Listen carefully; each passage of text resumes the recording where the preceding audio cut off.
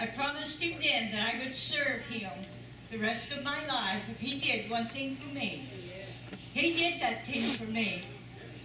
I had to slip out to go to church because where I was at, my family didn't believe in it.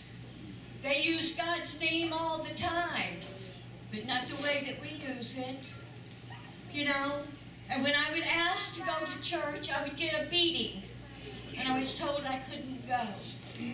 So I would sneak out on Sunday morning, and I would go to Sunday school because there was a little old lady there that asked me one day, would I like to go to Sunday school? I lived in torment most of my young life. I got beatings all the time. I lived in a place where I wasn't wanted, and I knew it. So I asked her how long would Sunday school last? And she said an hour. And I thought an hour of peace, an hour of knowing something that I had never known before was fantastic. Amen. So I slipped out Sunday after Sunday after Sunday. And Sunday after Sunday after Sunday, when I got home, I got a beating. Now I'm not talking about a whipping. I'm talking about a beating. The one I got beat with barbed wire. I got beat with electrical wire. I got beat with sticks. I got beat with frying pans. Anything that happened to be going around at the time, I got beat with. I got beat with wrenches. I'm deaf today because of that. You know, but when this one time I was going home after church, I had stayed for church because that was 2 more hours of peace. So I went to Sunday school and church for 3 hours. And on the way home, they had told me, the preacher looked at me and told me that God loved me. I didn't know what love was. But he told me that God would protect me and everything that I'd done if I would serve him. So on the way home, I was talking to God, and I said, God, you know, they say that you love me. They say that you'll walk with me. They say that you will protect me. But God, I know what's fixing to happen when I get home. I'm fixing to have a beating. And Lord, I promise you this day, if I go home and I get a beating and it don't hurt, I'll serve you the rest of my life.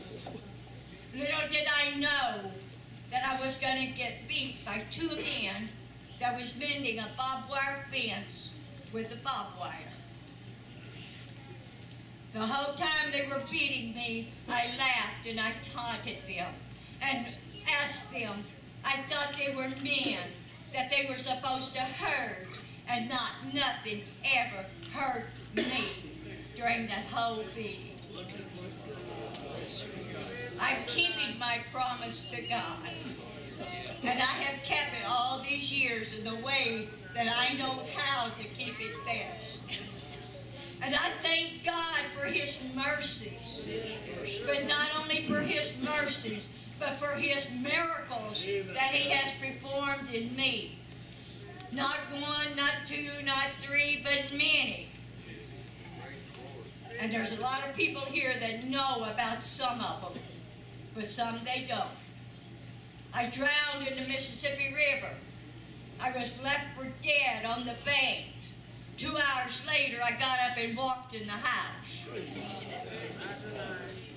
I had appendicitis, and my appendix busted in the middle of a main highway. And finally, a person came by and helped me across the street. They took me to the hospital, and I had gangrene. They said that I would never have any children. I have 3 beautiful daughters that are biological. And I have 10 that's not. So, but they're all 13 mine.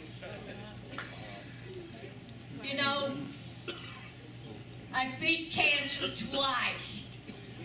And that's only because of God, not because of me. It's Him and Him only. I've had open heart surgery with 5 bypasses and given a chance to live, 1 in 5,000. I praise God. I had 5 stents put in me. And they said that I probably wouldn't get around too good. But I get around that. Yes, Lord. I've had a mitral clip just in the very past few months. And I'm doing great. I have a heart valve, that pig valve. It's not artificial, it's a live pig valve in my aortic valve. I have a pacemaker that keeps me going. I had a broken back, which was broken from L3 down, completely crushed, and they said I would never walk again, that I would be in a wheelchair the rest of my life. But I'm walking. I'm getting around.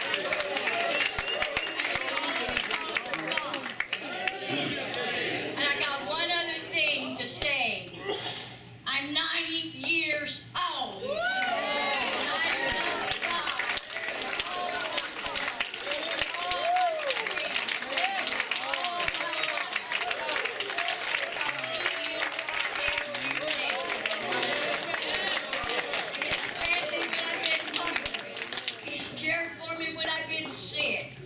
He's taken care of me through the beatings. He's put gas in my car so I could go to church. He's put tires on my car so I could go to church. He has been with me, and He has been my peace.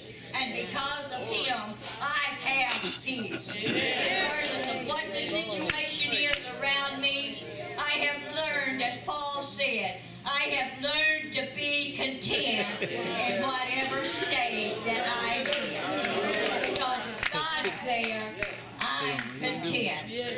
I